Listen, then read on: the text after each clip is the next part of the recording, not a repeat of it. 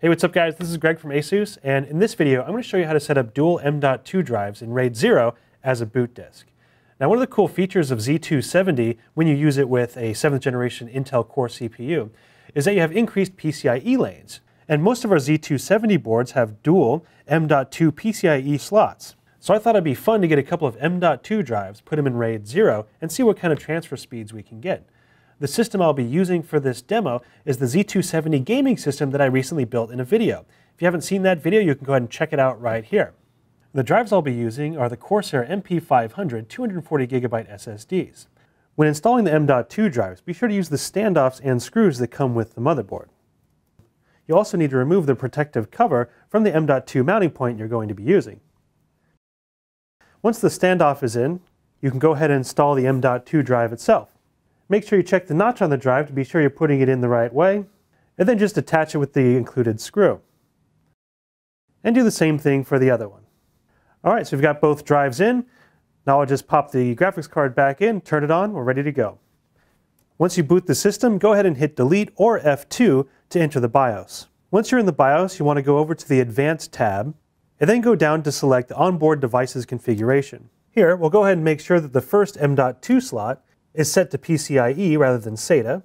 By default, it's in auto mode, which should be fine, but I usually just like to be sure it's in PCIe mode. And then we go down to the second M.2 slot settings, and we'll change it from X2 to X4 to make sure we're using the maximum amount of bandwidth available. Next, to set up the RAID volume, go ahead and hit F11. That will bring you to the Easy Tuning Wizard. Hit Tab, and then use the arrow keys to switch between overclocking and RAID setup mode. You can also navigate this menu by using the mouse. First thing you're asked is if you want to switch from ahci to RAID. Go ahead and click on the Yes button or navigate to it with the arrow keys and hit Enter. Then it wants to double check, make sure you really want to enable RAID. Go ahead and hit Enter.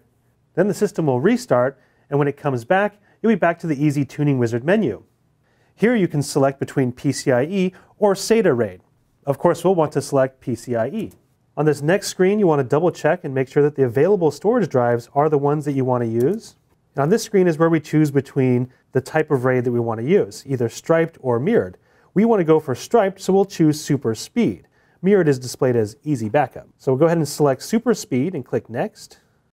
And here we can get into the specific type of RAID we want to use. Since we're only using 2 drives, RAID 0 is the only option we can choose. But if you were to use more drives, you could do RAID 5.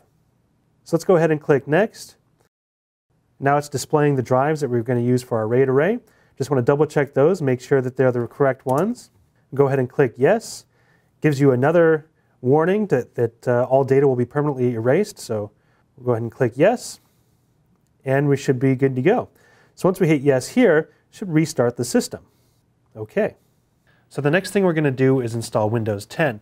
And one thing to remember when installing Windows on a RAID array is that you need to download the Intel Rapid Storage Technology drivers first and put them on a flash drive.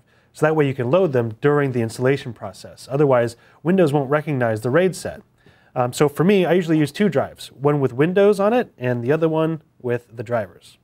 Okay, so when you get to this point on the Windows installation, you want to go ahead and select Custom Install, since it's going to be a fresh install. And you'll notice that our RAID array that we've set up is not listed. The drive listed here is just the 2 terabyte drive that we have in there for extra storage. So you're going to need to make sure you have that flash drive in with the Intel RST drivers, and click Load Driver, and then Browse. Select the flash drive that has the drivers on it, and go ahead and navigate to the folder that contains the drivers, and hit OK. And it looks like it found the driver, so we'll just go ahead and hit Next, and then that will install the driver. So once the driver has installed, then the RAID array should show up as an available disk to install Windows on. So we'll just go ahead and click that drive, and then hit Next, and Windows is installing. After installing Windows, I've gone back into the BIOS to check the boot order. The easiest way to do this is to press F7 to go into the Easy mode. And it looks like it's already configured to boot from the RAID array. If I had multiple devices, they would be listed here, and I would be able to just drag and drop them to change the boot order. Let's go ahead and boot into Windows. To do that, we'll just hit F8 and Enter.